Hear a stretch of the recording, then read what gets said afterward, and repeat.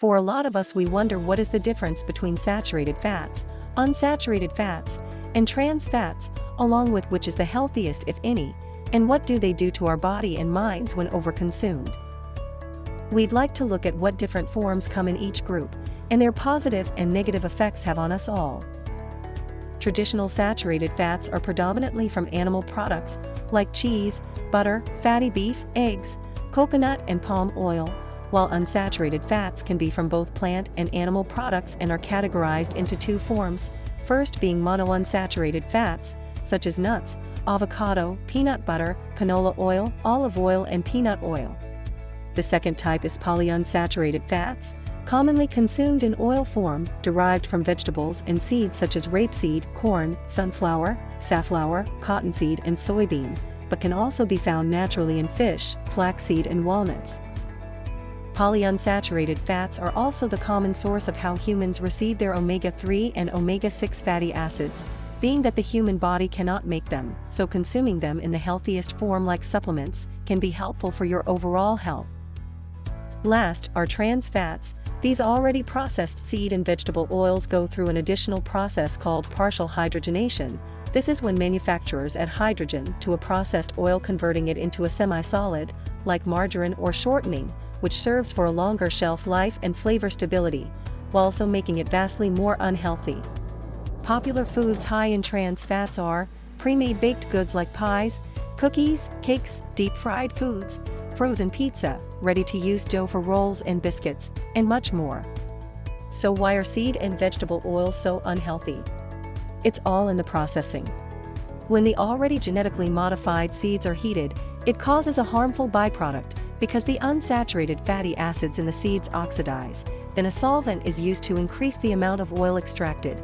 Next, deodorizing chemicals are added, and yet even more chemicals to improve appearance.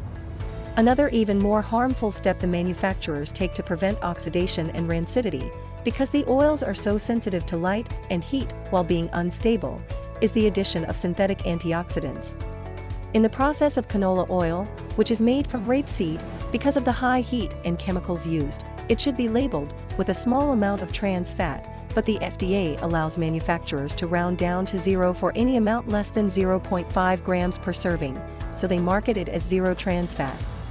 With that being stated, it wouldn't take long for that small amount to accumulate to an amount that would affect the body, being that the annual U.S. consumption of canola oil was 2.47 million metric tons in 2019. What effects can seed and vegetable oil have on our mind and body? Starting with the brain, a new study by UC Riverside on soybean oil featured on ScienceDaily.com stated, scientists found pronounced effects of the oil on the hypothalamus, where a number of critical processes take place.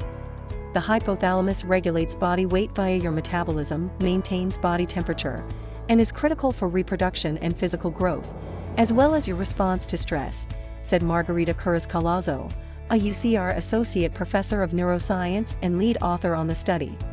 One of the most serious effects of consuming these vegetable oils are the inflammatory problems they pose because of the high amounts of omega-6 they contain, which can throw off your balance of omega-3s and omega-6, which should be a 1-to-1 ratio, being omega-3s for its anti-inflammatory properties and omega-6 being a pro-inflammatory. Sadly, in recent times, the average Western diet consumes 20 times more omega-6 than omega-3s, mostly because of unhealthy oil consumption, said National Center for Biotechnology information.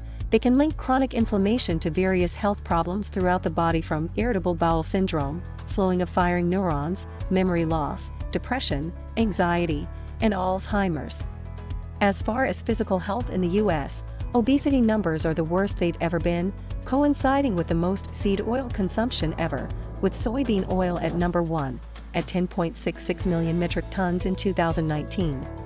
Soybeans' primary fatty acid, linoleic acid, has been the focus of hundreds of studies because of its link to obesity, diabetes, and heart disease.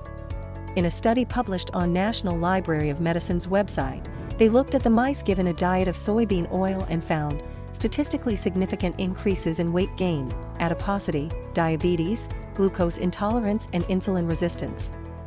Another study found on British Medical Journal's website titled Omega-6 Vegetable Oils as a Driver of Coronary Heart Disease stated the amount of linoleic acid in adipose tissue, but also in platelets, is additionally positively associated with coronary artery disease, whereas long-chain omega-3 and DHA acid levels in platelets are inversely related to coronary heart disease.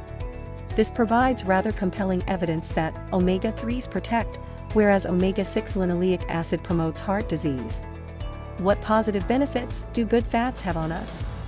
Now that we've looked at the dark side of bad fats, let's look at the bright side of all the significant benefits we can gain from good fats like almonds, chia seeds, dark chocolate, fatty fish, extra virgin olive oil, coconuts, coconut oil, walnuts, avocados, macadamia nuts, flax seeds, and eggs. Now here's a helpful list of the benefits associated with good fats. Energy.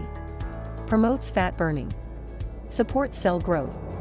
Builds muscle faster. Helps absorb vitamins and natural antioxidants. Produces important hormones. Supports your body with essential nutrients.